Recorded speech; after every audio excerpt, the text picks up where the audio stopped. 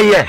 Why are they? Me pata bi ase nyina hu nsam me princess we tum me na sami ma fa me ba princess awon jai o ya no princess na me chiu ka don webi eh amedi wo nso jete alomo jete si fi e be kwa na edi e o say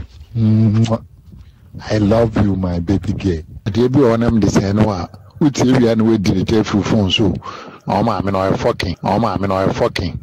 se woni akola me ntamasam sana genadi na enyi eni kwa so opa dabi ye wo eniema bebrebe ho no ma ekoso tie nipa brabo a se wanhwe ni ya obadwene hunem waka se e nipa no wankasa suri ne ban na wode yesa but e ya honhom na e kontu na brabo se ba hunem mu dia ye beka se e ya ono wankasa na kono bone ne wono ne su bai bone but se ufie bayifo na tumi pese ogu ani mase ya sunsum no tumi bowura wo mu e ma wankasa wo ba ho ye wakono ma wona ne da Leviticus chapter 20 verse number 10 e ba no onyankopon shet wo se enipa bia sebe wonne ono wankasa ne ba beda ono wankasa sebe ni nua ba beda ni nua ba beda sa nipa ne yanku no yemfa se kan twetwa no enku no wo sebe edomanim enu nti na ba se Jacob eba Reuben okofa Jacob oyere baako onne dae ono papa da yere dae enu ne bae odome no ama sebe Reuben nanko ye nhira na brabo be ya akora ema eka ne ma Emma odi for Moses and a team spiritual direction e free ne so te said ye sabe bema no bema da ana oba na oba da ni nyina no ye chiwade ye no me kese na sade no eba oso a e control abrabo na in the realms no ahonboni som se wabrabo e de wo hawni amane eba oso ma no me e da oso da wo mani na so obi obeye sa wo tetetem ne ekun but enable me sa wo yesa e wo sa wutimi pamuka na ye twa odwan emoja gu so e de yi sa muso ni free so because eba sa when invite ahonhom bebrebe abo abrabom at the same time what sa the no many duabo aba wan kasa wo so ne wunchiri ma ene wan kasa obusua so enu nti ye musuo kase nti na basa na omu se ye chiwade enti wo se ye yi musuo ni pam sa musuo ni firi wo so eni kwan se sebe hunu sebe wo ba ase enu nti sa wo ba no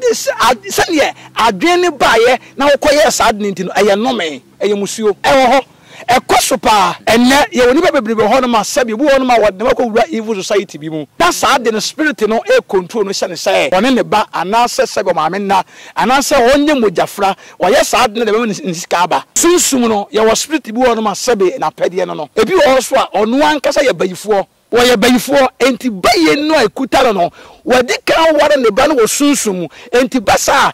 senwa ma spirit ne senwa ma afedi ne kon do ne ba na ma eba honemani na afa ono ankasa afa kwan bi so atame ne ba no ayi ne ho ache ne ba na ne ba na da ebia wa wo bo na wo ye bayifo a sunsum no spirit ne hunting no etimi yema otimi influence ene ono ma ameda akwa de se obi akofa ebia akora na betena sa akora ne nyana so okuta honhom a na se pesa sabe yegu aware a in realms no omutimi bowura akora ni mu na sunsum na akora na chame apapa no na papa no ho na akora no ho ye papa na kono na one akora na da sa na be fa obi ni na tena na akora na wo se obo no sompaye yes bon sompaye ma awurade ntwa honhoma eta akora ma se wo ebi sunsum ni pa bi o wani sami odifo asante me wani a onhwem sa akora no okuta the right spirit ansa na wona na tena ente sa nyame amwa wo bo bogu adwuma nyame amwa sebe wa ware no la begu no bi won ma sebe enye wukun ni peo but in realms no wa to akono bi awura ni mu enti no hu de be no ne nada se obi tie mi na sa wa yes ade ni bia e say on pesunsun mu nipa wonim sa ade no wonim eho akade anase wonim ho akwankyere a obe yesunsun adwuma ma no ayi sa musu ne firi ne kra so enti se be di ni nya sa na ade ba ko awre ho no se enye ono nko o e be sa ka sebe ne ma Bible a 2 Samuel chapter 13 no amonia bia na efense Tama e na Tama so nia ni Absalom amo ko do Tama ono na papa ba no na dan fu efense Jonadab ka che ne se o su ho che no na so wo se we di asam ketuwa bi enti ye ho se de wo yale o papa be hwe wa ka che ne se o ma wu nua Tama e dai e mema hwe oba ire nan nda ebinum obone hu nim de enti adwum bone no de se be amo tirimu no e ma amo ye sa ni nua ba no be no ne dai Bible say mera Absalom te ye no hu say eye musuo ye no me kese a aba sebi ayi nua na wapa ba no aye be ba wo mabusua so etima ode bufu ni ya okokun ni nua amon se ebom se wo ya yenkun eti okun no enti kun no anya bɔ no because e wo Israel emrem but enne no say no adane akozi se obi e bibia untimi nkono say ni ye wo direction different kinds of direction mo de ye eyi sa muso ni free o class ye wo spiritual items ni spiritual oil bi ne bia ye kekabo mu a sunsum ye de ye spiritual direction e de yi muso no e free abusuan so na se wo nipa no class se ne ye be ya wo kra ne be ne sa e be sa invite ahonhom bi mo konto abrabo masturbation do na ye spiritual marriage enu ntina bebrebe on pese wo jai so ntimi nyai wa ya masebe wanya e kan say yare won the bemam na say bi kwa sabe e ma ne bi ho no ma o ye supi wa ya masebe wanya yare and so still na so ye spirit na wo gro wonim se wa na wo ye but sunsum no na eda wonim se wa kasa na wo gro ho wani age a ho sane but a spirit na any a spirit bebrebe ho no mo omu wori nipa omu di sperms the sperms na mo ma hoden etimo na wono no hye no a wo ye sabe a masturbation no na ne ho to no wo nya more power ebi ho no ma sabe wa ware oni ni kuna na so ne yere dampa onya ni je se onu abewia no ho akoye saade no ti basa emo wadwuma sam no sika sam nkoso da e basa e de wo ha bebrebe ena sunsum no e sa to yare ma sa nipa no ade e be mo hu se e spirit ni se ye wo bi ho no ma sabe masturbation ha no a ne ko no so sabe obeware e bi ho no ma be ma bi obabi obekọ obabi obekọ because a spirit na ono da enti won pesa be ma bi beba na obebeba enti se wo ya na se wutimi nya aware nya me bo na wunya aware mpa omo ne nye wan sunsum nipa ma na nye spiritual direction am break is spirit no anasa apam na mfiri so a oboa e be control se wabrabo 2 years 2 to 3 years ni na lady bi oba me honom counseling na oba ye no ne die nyina ne se ode aware ne bae na wa ya sebe onya aware be ma bia ba no woko me hwemu no ana me kache ne se in the realms no awurade nyankopon kache me se sunsun apam bi dane so no me bi dane so awurade ne bie mani and on say a abofo na me ye adwuma etu nya tena se na in the realms na wa catch them say afei na se o pe adom no for de a and na wo ye fast e bompa ye ko atwea na hwan ba sa adom ni nya ba de a u didi o wo nam o u jale o wo ye dane o adom ni wo enu nti no se nipa no nya ba wo nya hu na de ye koso bia no wo betin voice and I say woni be bia mo hu de say na de wo ho bia wa catch nipa no tian se ne hu say apam bi koso na apam na e koso no no wapantem and me catch in the realms mu say be ma bi jana ntia o ware no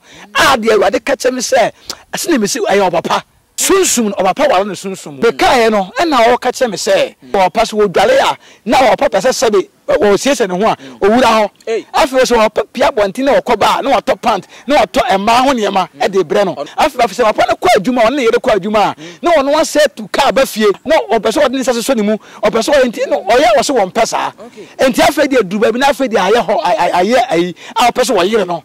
eto ye se won property atiem no asem papa ne ka che ne se o pese wo che no father's love otimi su dai na o papa ne da ampass wo calls no ekosi physical akọ papa ne da enti won so you obi na ne den sanka wa nye ne ho akọ papa ne dai ma ye direction amano a onyankopon adum nti se nyame adum nti waware Mamin kase minchao. So kai 1 Samuel chapter 16 verse number 14 no urban 50-16 Bible say wo nyankopon soma tormenting spirit bi say enkonko hante so. Entu ni bibi say in the realms ni ye fit ahon bi say tormenting spirit and as a harmful spirit and say to me be say how in the realms no obabe hante be how ebi won my son say onno nsa opese wo just wontimi and sometimes bi won metimi sene say onno anku no ebi won my say sebe kokko yade ni kwa say ye se kan fa kun yere twese kan fa kun ba twese kan like a say ye bibia a wan kasa hu say enye normal but obe ya wie no na won no ho pipe bi ye ni won ma sebe ni ti asai a ba ko dina kwam sa kan twin fa no so se nye tumi bi e na e hunting e hye no force bi na e force no a bibia ni wona ba kire se enipa no ankasa be kasa mi pese mi kume ho eno nti no nya wo fie pese ye kun ye pese ye se wa brabo e ba wutim wo no ma ade ne ba wutim e hyew like I say e hyew sa me say there was a time obi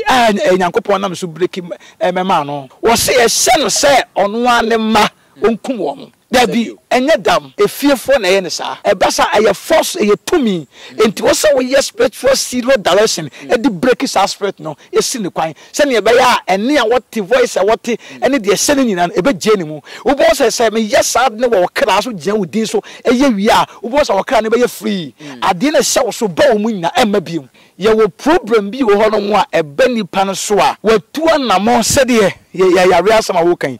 obi anumadura hodo ekoye obi won ma sabe professional doctor and a hwe no obi won ma sabe ebi a omo ye aduro na ade obi won ma na duro eye powerful enso so wanu maduro no bi won ma sabe herbalist ahodo omo magididi ye di adanse enso enko e basa e sunsun bi takire enu ntino se wonu maduro aduro ne ye powerful wonu ko sabe ye kogu ye mukura na in the realms no on be say no enti this spirit what tire no chi no ye wodwuma si ne kwan breki no ansa na fe de wo kra na nyafa hodie enti aduro bi de be ma wono na fe na ajewo because wonu maduro wonu ma wo kra no e na adum gu ahodo obi ane na dum but me wo di for something wo de frem ne so madum he okay onami to me nti me say enipa bebrebe na awurade Nyankopon na me so adi hu dwuma ma won krata asem a ene ma yeye obi won ma in the realms ni yakata ne krata so ni pipa ni yakata so sunsum no bi won ma in the realms no wo de onim say won krata no pipa na wo visa na wa de no a wo ya won sanka no e bia ye kwa in the realms no bi won ma sabi eguna na bi mpase ebi won ma sunsum no o krata na wo pe office wo yakata so enti se bia ye hunu bi won ma nipa no a wo pe adwuma won ho na say adwuma no wo akwa din koma wie sunsum no na o makwa ka che ne say memfa nipa wo adwuma na wo fa na emboa enye se bia brochire nko a Ghana ba bia office wura nipa na wo koye na wo ko pe adwuma no ebi o hu wo pe wasam no ade be chi wo ko na favor no sunsum yayi wo betumi afa me number ewo screen ase 0246 165684 0246 165684. Wada we say yes biem medine interfo hinji Spark TV ni ye betwetwe sunsum nkomo na odifo a oboa me na Prophet Asante Obed. O man Ghana menka ne se wiase nyina mpo dane da ye te asem foforo mpanyine se ye da sori ni ante asem foforo ye chiri mpo enti yemfa ne sa odifo ha niema bibiri na etwa tugu na wotwe mu barante bi kopia ante na ho ne yere na de no ko ye kire se agoro bi a ono ankasa ni twotwomucho ne ba edi no na ni nye ho ko wiase barante no bu ofu wayi no supporter wayi no ho e de ato abonten atin se video no ya ba mo ahwe ye twetwe ho komo na afedi wo ho bi a ye de ato azodifo kire se enye kwa ya ne nye nipa ne nia nanso asem ni nya si hunam fam di a wuchide mu kura ye nji ntum odifo ye hia yeja ntafo ene enim sa pomboko onyame andawro ma na wo so ahaboko na dane diet asem foforo odifo ye na eko on say ye wo eniema bebrebe ho no ma ekoso tie nipa brabo a se wanhwe ni ya obadwene hunim waka se nipa no ankasa surin the ban no de yesa but ya honhom na ekontu na brabo sa yes fonyine ekohwe yi ebi edina tema se eyo no anadwene ya konoboni wo so kan se on se de tie ni se ba hunemu dia ye beka se eyo no ankasa na konoboni ne wono ne su bible ene waye saade no but se ufie bayifuo ana se ufie 4% na tumi pese ogu ani masea sunsum no otimi bowura wo mu ema wankasa wo ba ho ye wakono ma wona ne da obetumi abo oh yes obetumi abo wura mu ama sebe wan kasa sebe obayere obaba eno baye wakono ama wona nada ebi wono ma sebe ono wan kasa ni nua bampo eno tibe na kono ama wotimi ne da obi wono ma wono wan kasa ni nua bema eno tibe na kono ama wotimi ne da yes obi wokwa sebe opapa yere wona ne da che ono an papa yere yes Leviticus Leviticus chapter 20 verse number 10 e ba no se nye time no na eso a ke be kai honom okay e wo bebrebe atitimre na esie emma sa de ne ye chiwode kese ye nome kese enunti according to Bible no kire say onyankopon set wo say enipa bia sabe wonne ono ankasa ne babeda ono ankasa sabe ne nua babeda ne nua babeda ono ankasa ne papa ayire beda ono ankasa sabe ene yire e babeda anaso obedi samo jafra no sa no sa nipa ne yanku no yemfa se kan twetwa no enku no wo sabe edomanim one cancer ngoma be mu me say Leviticus chapter 20 verse number 10 what dear Pastor Chris kakakra ne hwade se ne be ya ahwefo ne atiefo ne wiase nyina be hunu se asem na meka no eyade eda ho na won se obi a obeye mogafla wode ne ho ono ane hu nipa beda no e de se de sabe what twesika kum nipa ti Bible say yenku ni bi yes yenku ni bi obi a wone ono ankasa ne hu nipa bedi mogafla no e de se lesbian pepepe and it's sabi gay pepepe ti said ye sabi bema no bema da ana wo ba no wo ba da ni nyina no ye chiwade ye nome kese na sade no e ba wo so a e control abrabo na in the realms no ahonboni som se wa brabo e de wo hawni amane e ba wo so ma nome e da wo so da wo mani na so na se gay ye si ensumu dia sa ne ma we sumi ensuso so dabi wonu e koda ne dabi e ye nome kese okay yen kan binti kakra bi na afi so para Chris kam yen hwade bi obi a wo ye bibia wonyae ena enye se wo jai keke on se ma me nche wade titibire mu no wo de me fan sa asantefo kra but me nim other tribes no de bi omoye but obi obeye sa wo tititimem de ekun but enable them say yes ah and what say witimi pamuka na ye twa odwan emoja gu so e de yisa muso ni free so because e basa when you invite ahonhom bebrebe abo abrabom at the same time what say the no many duabo aba wan kasa wo so ne wunchirima ene wan kasa obusua so ene basa e makwan matumi boni ahon boni be control obusua no enu nti ye musuo kase nti ne basa na omu se ye chiwade nti wo se ye yi musuo ni ye pam sa musuo ni free wo so but enebebrebe ayesa sabi MPA ye na sa de ne basa eno me ni be di wan kasa wa brabo so ade e be ye bia hu na no da bia na sabi bia na wusika se no wadwuma sem no bia nyame ado betimi yakọ but sika sem na ya betumi afa so de oha bebrebe abo abrabom bi won ma sabe betimi de yare aba betimi de wowu atofu aba eniema bebrebe na betimi de aba sa de no ye no me kase asunsumu ahonbone nam so edidi dwuma osofo kakakra ne hwa de Leviticus chapter 20 verse number 10 eba. Oberima ofa oberima bi yire na one ne yonko yire sei awade. Oberima ofa oberima bi yire. That say me anase bi asebe me fan say wo de da bi me fan me wonya fanto. Say obi asebe obonefo na ba wura ni mu na sebe say adwon boni tim na woni obi ne kwada wo say nipa no Bible say no me da so. Enti say ya nye sunsumu spiritual direction amfa anyi saade na mfiri so a ebedi unya brewase e de wo how problem upon problem and ebeba wo so obi ho no masabi enye bibio na mo eye saade no a edifo nhwe obi ekunu afọ so obi yere nnada oba no ye innocent unu onya awe se be mana ware ekire no ko hu se be mana ware no so odifo no anymore on sa no de honamu de woni for but in real sunsumu no enam sama ye saade nti no enam e da wo so yes ade se bia nipa no sabi ye nye ne ho ade but se ye ne ho ade a in realms no enam e da wo so nti no so ka Bible na wo de kan ye hwe se ne be ya enkoba sami mi bom tirim kum na wonkum sa obelema no ne oba no nyina aha Obama woni na jayire da ebasa waja edeja so na sebe because adie ni kwase wu waja nkwa na ehunu no wo so ko hunu bi wayi wada edeja so to enti yankun okay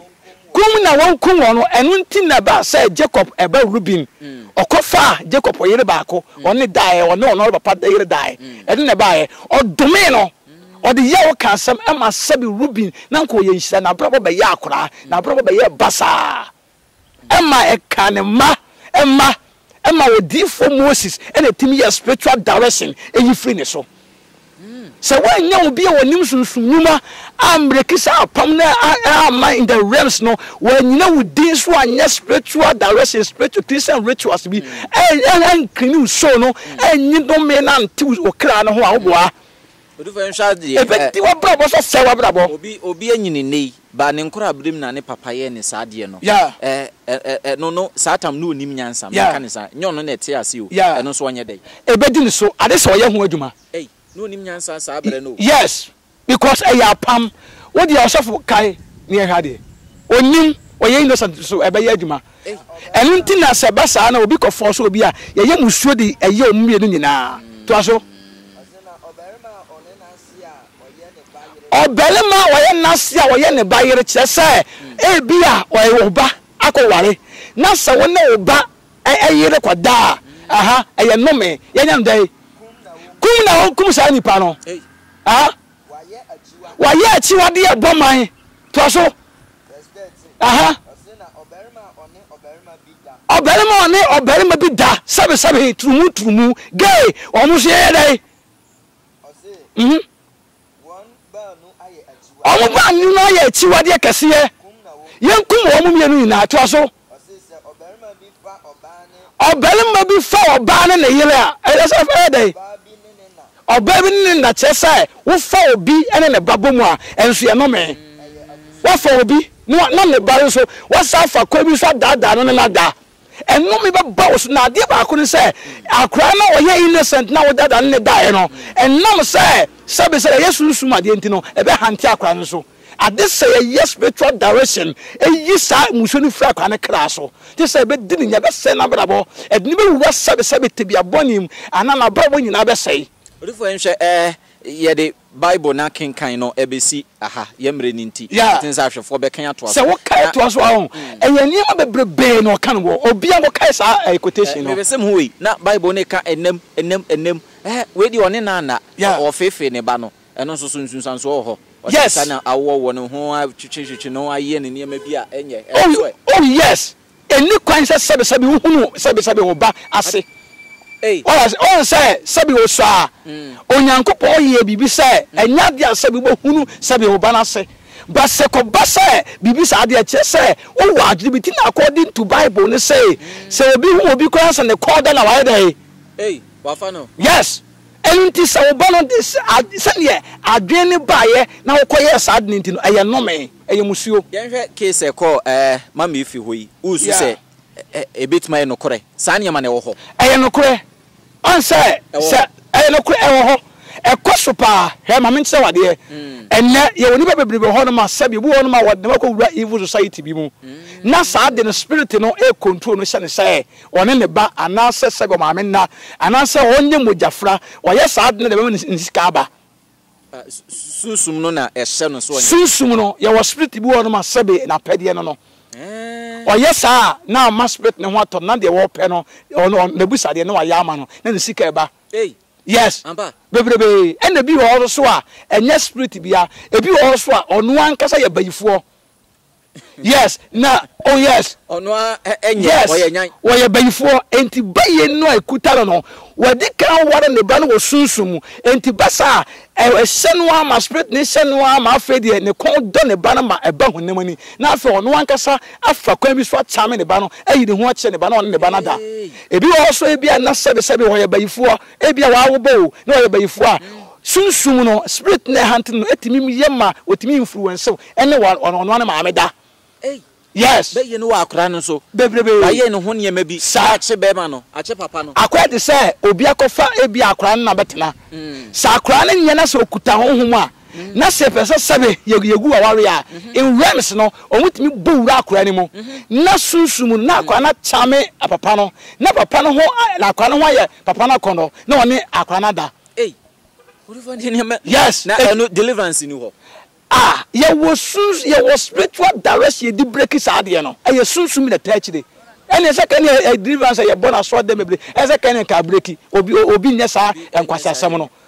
as soon as I no a yadia coso. So be Tiamina Sawaya Sadi Nibia, may say, on person soon when Nipa will nim Sadi and will nim a whole a candia, and also will nim whole a country. Our bay soon a Juma Mano, and you say, Musun from the Crasso, and this a bit didn't yasa. Now, dear Bakwa, the Honor say, no, long quo, a bessa can sabe, Nema.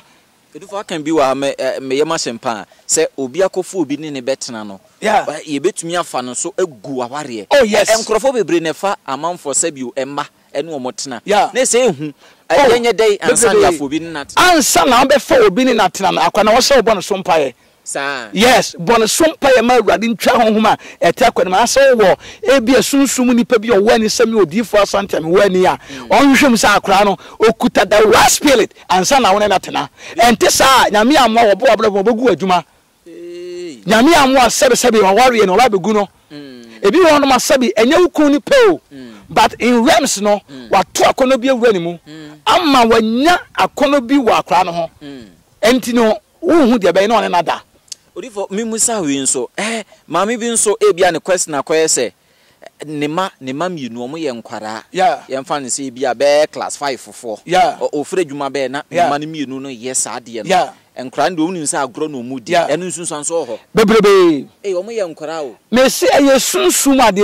omo de omo ye ene ne kai musa se bia se obi e force ne nua ne da na se bia se enye wono a se kan ne ka ye beka se de oye innocent no emusuo bi ama ne so ye hwa de bi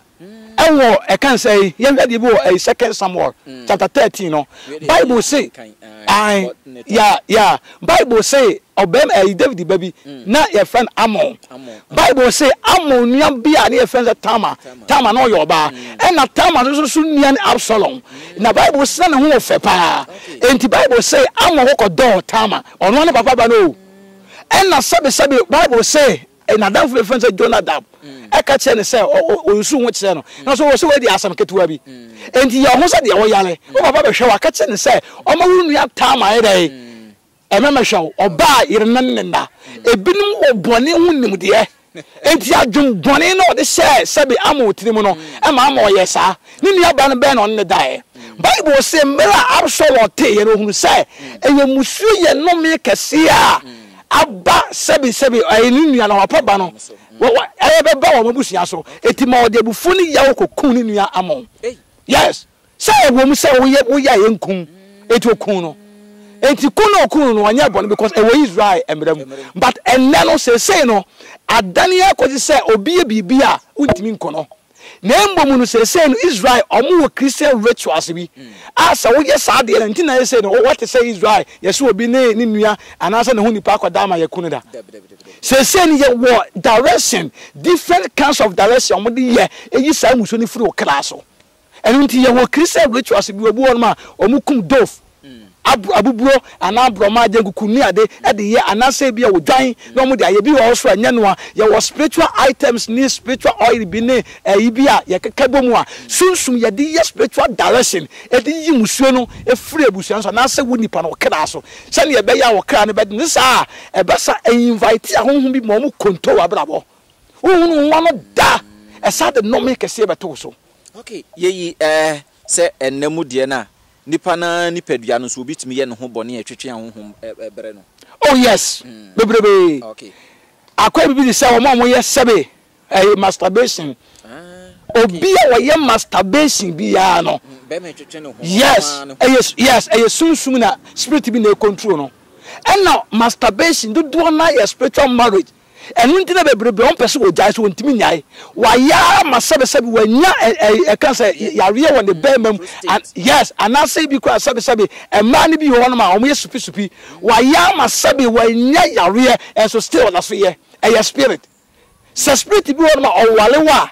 tam bia no o pese wo no da na otimi ye no daye ma afi no onye ndaye mu biom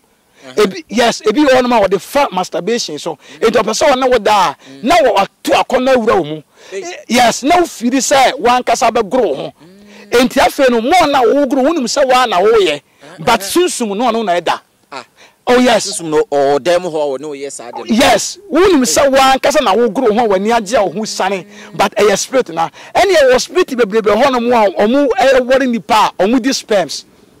Okay. Yes, I spam sin na mama hoden. Eti mo na wono no hye no a wo ye sebe ay masturbation no na ne ho to no. Na sebe na nya more power in spiritual. Enu nti na obi wo no sebe wa ware. Onye sebe na yele nate. Ese so onye ni ji ama na yere. Okay. Obi wo no ma wa ware so onye ni ji ama ni kunu. Onye ni kunu anasa na yere dampa onye ni je se ono abe wia no ho akoye saade no. Yes, on the yellow down the kunu dawiam pa. Obesa wia no ho akọ ade ne nsa akọ gro no ho. Odi fa no nsunsan so boni be ne de bani pa no so. Ne sika sem ne na ware sem no. On say eno no a spirit. Okay. Enti basa na eno a spiritual marriage. Enti basa e mo oduma sem no sika sem nko so da. E basa e de wo ha bebrebe. Ena sunsum no e sa to yare ma cha nipa no. E de yare to ne so. Yanko ma fam ema no so we de emema na asa wo kam mo. Yeah. Ema no so sa. Ema no sa. Yes ani ma no. Eye both. Ema ni mema ni nyina. Enti obi on say ade e bem wo hunu say eye spirit ni say. Ye wo bi ho no masabe masturbation ha no a ne ko no so sebe obeware. Okay. Ebi wo so a paso aware. Yes. So empower. So empower. Ebi wo no ma bem bi obekọ. Obabi obekọ because eye spirit na ono da. Enti won pesa bem bi beba na obebeba. Enti se wo ya na se wutimi nya aware nya mebo na wunya aware mpa omwo ne nye. Enti dem bia no won na wo yira na wukunu beda enso ni nyina mu no wunya ni je sesebe wan kasa ba kwose baabi e de won sa gro ho eye spirit. Enti se wanya sunsun nipa ma na anya spiritual direction am break sa spirit no anasa apam na mfiri so a oboa e be control seba brabo. Okay, ekodu mre bia sunsun na nkasa tumi efiri nipa no so no ade ne ho sa na tie. Dabi sunsun na nko. We say yade say spirit ne wo ba waba. Dabi o na se honam mu kura no obi wale wo bia na se ope no a odon ha what I say na se odon no a e di ade ne be ma na wa free ni nchi akọ obi kura mpo jai wo bi ma sebe wote na koma wo nya broken heart ebi kono ma duro nyina wu na ono spirit sene ye honam mu obi hunu wo bi na ne kon don no wotimi ware no the same thing na spiritual atie enti wonya wale ade se wuwom. Yes, enti senye se ubenya odifo na sunsun nipa bia onyame ma na ho adom na wanim ho adwuma ho akwan na obetimi aye ho adwuma ma de se bia me odifo asantia ebe hante wa kosi se sebe wudam odifo na yepe practicalities ade no ebi asipen ebi aba wanim pen odwuma die mu enkomo ne ye twitwi ebi aba wanim pen me kai se be 2 years 2 to 3 years ni na lady bi oba me honom counseling. Okay. Na oba ye no ne die nyina ne se ode aware ne baaye na wa ya sebe onya aware. Okay. Bema bia ba na wokọ bema bia ba na wokọ na wonim me hwemu no ana me kache ne se in the realms no awurade nyankopon kache me se sunsun apam bi dane so no me bi dane so otana se ana okan. Yes. No wani na hu ya abofu djuma je ne course awurade na bie mani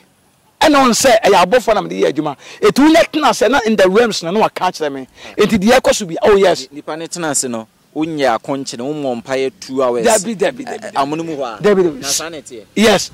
so ya akonche ro ebo mpaye na akwa achiri na afo ani abi nye sanete oh dabi se wan say se afei na se ope adom no foforo de a na wo ye fast ebo mpaye ko atwea na ho ahwan ba sa adom ni nyamba de a udidi o wonam o udwale o wo ye dane o adom ni wo enu nti no se nipa no nyaba wonya hu na de ekoso bia no wo beti voice ana se woni be bia mu hu sei na de wo ho bia wa ka che nipa no ye nto aso o tena se ana so ohunu se apam bi ya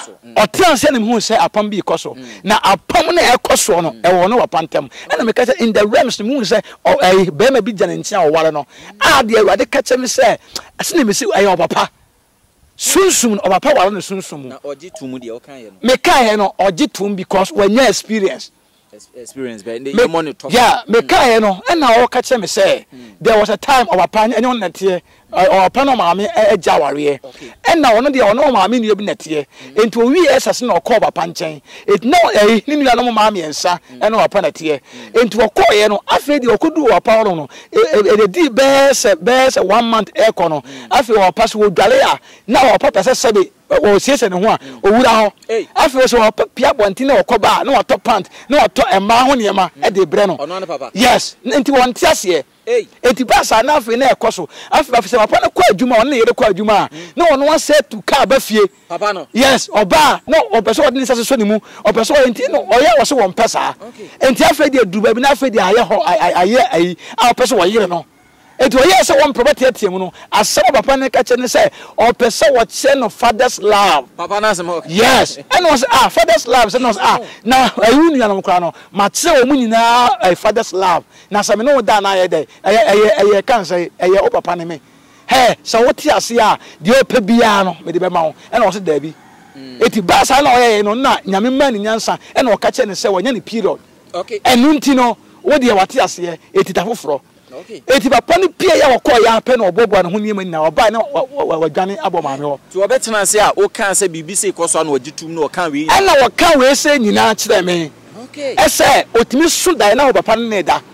ampas wo calls no ekosi physical akọ papa ne da enti won so ye obi na ni eden sanka wa anyi ne ho akọ papa ne dai enti sunsun papa ne da na wonim se papa ni nuanom no ono ma da spiritual ma physical so wa dada wo mo ne wo ma da papa kro na yes ti we no de na wo ye ma no ana mugu so bompaye David ma ye direction amano a onyankopɔ adum nti se nyame adum nti waware okay yes okay what make is amaro yes what I say because oba no se wanya bema bi a obewa no but bema no twetwe no wa hwani ya bema no be dey ebekɔ enti no ompese woni bema no entem ebeti because ope bema no odifo osima be num ye nhwa de e de ade pa na hombone timi de tormenti nipa na omani age na nipa no so ho kire no mame nka se minchao so wo kai 1 Samuel chapter 16 verse number 14 no urban 50-16 bible say onyankopon soma tormenting spirit bi say enkonko hante so emra so eye disobedient etia onyankopon no bible say won bi firi onyankopon che ko ha no enti woni bibi say in the realms ne ye fit ahon bi say tormenting spirit and as a harmful spirit enti say to me be say how in the realms no obabe hante be how it is sometimes obi holoma or holoma na bibi say say akwese o ma mu ye masturbation o ma twen wo no ese no opese wo jas wontimi ebi holoma ese ne say onno nsa opese wo jas wontimi enti sometimes bi holoma timi se ne say onno anku no oh yes omo sha konfoni ade nyina no enye da korope ehye no me si bebrebe akwede se wo mo asabi wo ni omo madai ebi wo no ma se bayifu bi ti wo anase se tumi bi ofi no pese wo se wa blaba otimi sew e ma sabi wan kasa wo hu de be ba wo mu se na wo banda won ne da na sabi ya chew na sabi ya jelu yes ebi wo no ma sew se sabi kokko ya de ni kwa saw ye twese kan fa kun yere twese kan fa kun ba twese kan like a sew se ye bibia wan kasa hu se enye normal but wo be ya wie no na wonu ho odifo na no circle ho ba bi so obi akogina kwam o se ka mefa ne so wo kan ebi no enye wono a se ka metwim fa ne so me se enye wono a enipa biye ne wono ma sabi ni ti asai a ba ko dina kwam se ka ntwim fa ne so se nye tumi bi na hante no hye no force bi na force no a bibiye ne wono ba kire se enipa no ankasa ba kasa mi pese mi kume ho odifo nye se bia e ka no wode e bi ode ka na ka fo twetwe no mame nche wade mame nka se me nche obi de ka billion so dida and ye woni pa bebrebe ho no ma omo de ka anase wo ha bia wo mo so a omo fa saade ni ma ene omo firim omo ginai enu nti no nya wo fie pese ye kun ye pese ye se wa brabo enu nti ne de tie ne se basa na omo de fa saade no se wan kun ho a yerim guase se wan kun ho a ebere den watime firi wo kam ebere den watime atua enti wo kun ho na asamasa yes enti ye se wo ti wo ho no what voice se kun ho what voice se ye ho bone ka wanu aduro se ho akonfo enti shaw ama wo yes ado sa voice na ba say twi kasem borofo kasem se da bi obi ti sa voice ni bia na ni ada no ho so me pa chewo enye voice se wo tini ebu ho no wo tini voice se wo ho no ma na wo tini bi kasa che wo se kun ho ukun kwa na ayode asema atu we de yadodo enim guase we de emfatawo ena bi wo so a eba wutirim a show. Like a suffer. Yes, a boutim one. I didn't boutim a show. Like I say, a show, sir. May say there was a time. I dance be. Obi and Yankopon am so break him a man. Our woman on it. Was say a son say on one ma unkum. On one ma watching on my woman. May say on one ma. Baby bunny trims unkum. I don't know all but them. There be any dam. May say a fearful na sir. Hey, yes, yes, on one casa dear dance, say. On one casa in Yabako. The same thing, and a see. A senus Emma after drew a beer, or say, I can't say, and then you will be say. And pa say, after the Omupi Omubayano, now on one casa kuno. It will say no, a son was it to be a senator on one kuno, after drew be an assassin send a mano, on kunemano. Yes. We know a Mwabena, Utumi de Buan, Yaminamo, so a Buano. A spiritual direction, because a bassa a force a to me, and to also a spiritual zero direction, and the breakers aspect no, a sin the quine, send a baya, and near what the voice or what any the sending in an ebe genuine. Who was I say, yes, I know what class with Jen with this, so a year we are, who was our can be free. I didn't show so bone, and maybe. But so one ya, a best so what could you say? I just saw one Casabeku, so be deboning over Kubi. Ya dia kana to honum yemfa nsem fie bebre duro bia ye dia ma no dokota hodo bia kwaburuchire ni ade still nipa nda form ne honto no eno no ye de kwasa bayi ana ya de na aba ebeko eno de bebrebe eno de metimi aka se onyankopon na mesoa ye ho adwuma bebrebe on se ye wo problem bi wo hono mo a eba nipa no so a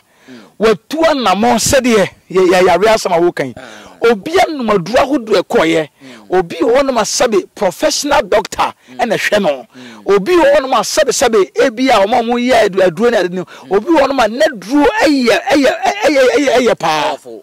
enso so wanu maduro no bi wono masabe herbalist ahodo omo magididi ye di adanse enso enko e basa e sunsun bi tachire yes Anuntino say one madu adroni are powerful. One cause a sabi kogu yemukwana in the realms no on beseno. Enti this spirit what tire nechino ye wodwuma si ne kwan brekino ansa na afa de wokra na nya fa hodie enti aduru bia de be ma wono na afa na ajewo because won no maduru a won no ma wokra no if so kra enya fa hodie ni padua no na aye mmerew ni padua ni ntimi nso e di ntina wokakra ho asem de tie ne say before say awon bone de wo haw ne yare ne amane e be tu ni pa bi so no in the realms no omo bo wudin wudin yanka say de flow other say wokra din ana din bia ye nim no sunso mo bo no ma flow in the realms it is some flow wokra no a na sunsum say wokra no ni bambo ni option bia na in the realms wokra ne beko enti se kope na o magina wudin so sunsum no e de yare na ato so enti wo kra no ye de ma no enti se wo kra no be wura enipadua ni mu na a manifest wo enipadua ni mu enti wo kra no na yare na nyini padua no enti se ye wo kra no so adwuma ni padua no so benya yare sa ba se wo kra no anya yare sa in the realms abewu enu ntina sa wo bani kum ni pa hodi no hoda e kwaye o mo faso bo fani pa kra no mu tutuo boro anaso mo hye the fast dentist no the same thing at here wow odi for yemfa number no entu dwa na afi de twato de akam ni ade nyina wabonifo a e de me na afi asori Ewade nhyirawo enipa bia otie odifo asante na asemu ana nkomodi ekoso yi no bibi koso na hu se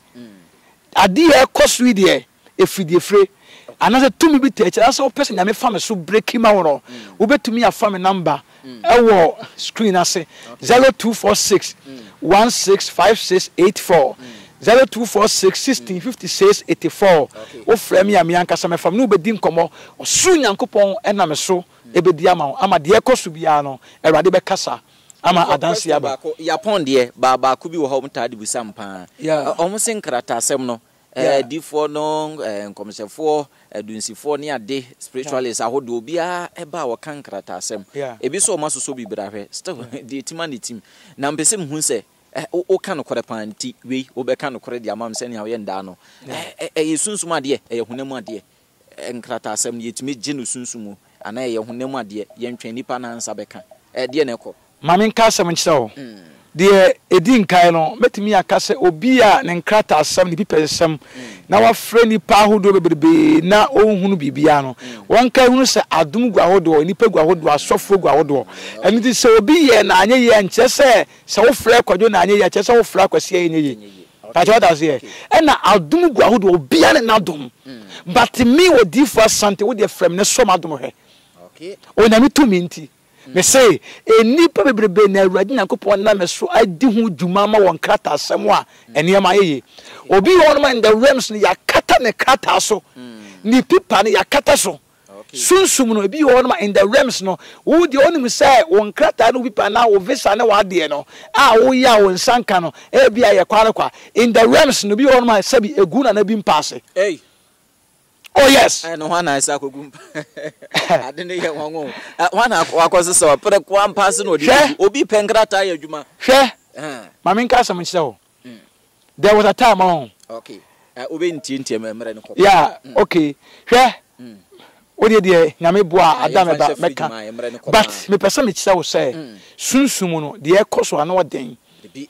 ebi won ma sunsum no o krata na wo pɛ office o yakata so enti se ebiebia ye hunu ebi won ma nipa no a wo pɛ adwuma won ho na sɛ adwuma no wo akwa di nkoma wie sunsum no na o makwa ka kyɛ ne sɛ memfa nipa wo adwuma na wo fa na emboa yes yes so ba ye mpam yes ana abrofo no bebrebe wani bebebe ya bayifo eni sɛ wo krum bayifo no ba be ka kyɛ na wo nye ana bi wo so a sunsum no wo ya na sabi favor no a ekuta wo na kabroni ne ho first na wo pɛ wasama sai bia ba bia wo kɔ pɛ adwuma no enye sabi abrochire nko a Ghana ba bia office wura nipa na wo kɔ ye na wo kɔ pɛ adwuma no e bia wo ho wo pɛ wasama no ade be kye wo kɔ na favor no sunsum ya yi odi for your number ni bia mi eti afa be hu no afa na like afa wo be frɛ kɔ wo ho asɛm ni tim bia wo be fɛ no be ka kyɛ so on fi ukra obi a person of friend bia ma awurade fa me so boa no bia no 0246 165684 0246 165684 wo frɛ me odi for asante awurade nam so be ma oyɛ nhira nyame nhya nipa bia okay prophet Asante Obed ene no etwetwe nkomo frɛ me ntafo hini GH Park TV ni ahai ene ne sunsum nkomo a ene mba twetwe ye de AC na ya betoa so da se ne kai se Pastor Chris ene hwi mfidisem ema ye yakra mo kra